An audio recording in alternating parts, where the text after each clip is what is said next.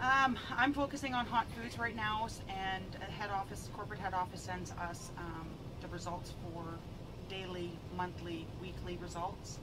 And I'm a perfectionist, and I try to strive for perfectionist in both the store and my staff. And that just goes to show that we make #1 in Canada for pizza sales. And thanks, Nelson. And how often are products being delivered to the store? Can that be changed by the manager? We have regular deliveries coming into the store. I cannot change delivery. It is done through corporate. The only thing that I have control over is what inventory I am actually ordering into the store. We do have shortages through the manufacturer that sends us our orders, so there's certain items that we just have no control over what we get shorted or not.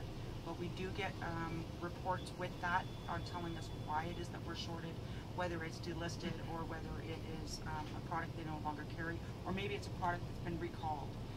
So at a store level, we don't have any control over that, but we are aware of the shortages and we do look into them.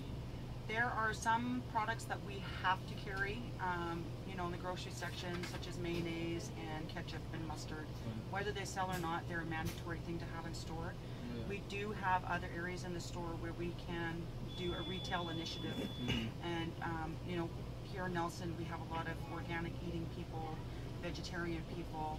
We can make a retail initiative and bring in those kind of items.